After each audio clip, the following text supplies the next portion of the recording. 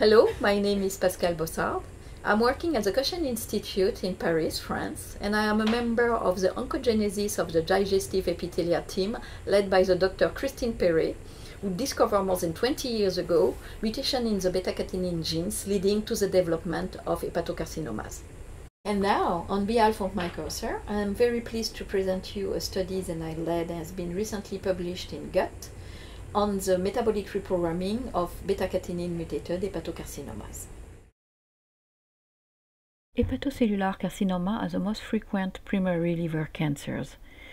They rank as the second leading cause of cancer-related deaths as current treatment remain poorly effective. They are mostly inoperable, approved drugs have very modest effect, and they have a high recurrence rate. Genomic approaches have allowed HCC classification into two large subclasses, one proliferative subclass with high chromosomal instability and an aggressive phenotype. Some of these tumors can be steatotic, but they are mostly associated with TP53 or exin 1 mutation. The second group is associated with activating mutation in CTNNB1, leading to a beta-catenin pathway activation. They present a chromosomic stability, a lower proliferation index, they are quite differentiated, they are cholestatic and not steatosic. Therefore, here we have two different subclasses presenting a very different metabolic morphotype. Following this observation, we then went on to investigate the metabolic adaptations triggered by a beta-catenin oncogenic activation in hepatocyte and asked the part played by these changes in beta-catenin-dependent tumorigenesis.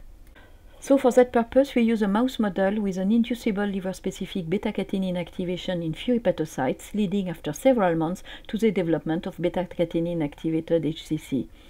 We did metabolic fluxes analysis on explants from this tumor or the normal surrounding tissues.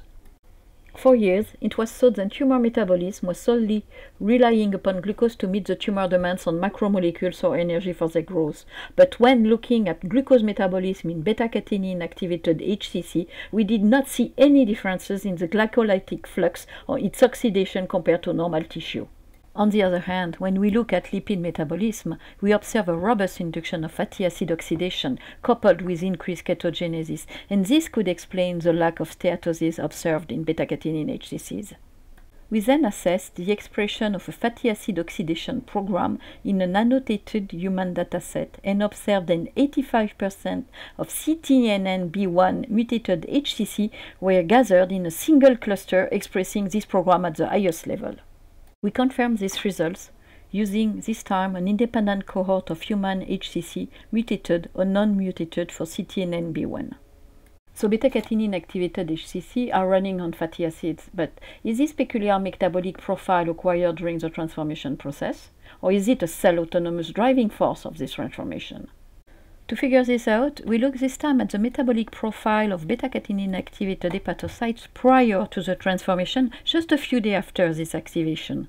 And what we found out is just upon beta-catenin activation, hepatocytes are already reprogramming their metabolism toward an increased fatty acid oxidation. This metabolic reprogramming is therefore preceding the transformation. We then found out in beta-catenin-activated hepatocytes an increased expression of PPAR-alpha, one of the main transcriptional activators of the fatty acid oxidation program.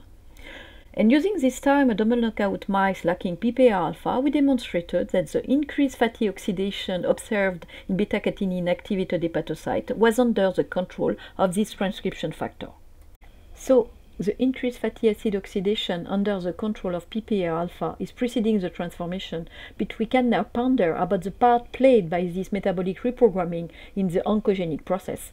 We then look out at beta-catenin tumorigenesis in the context of a decreased beta-oxidation in the PPAR-alpha knockout mice, and found out, in a liver with a defective beta-oxidation, a strong decrease in tumor penetrance and tumor load. Moreover, tumor initiation was delayed by 4 months.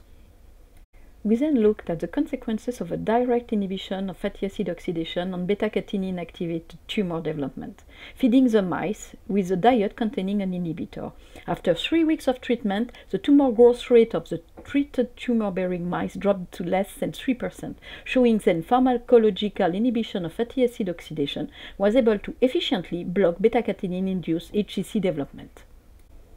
So overall, our results demonstrate that fatty acid oxidation play a critical role in beta-catenin HCCs at all steps of tumor development, including initiation and progression.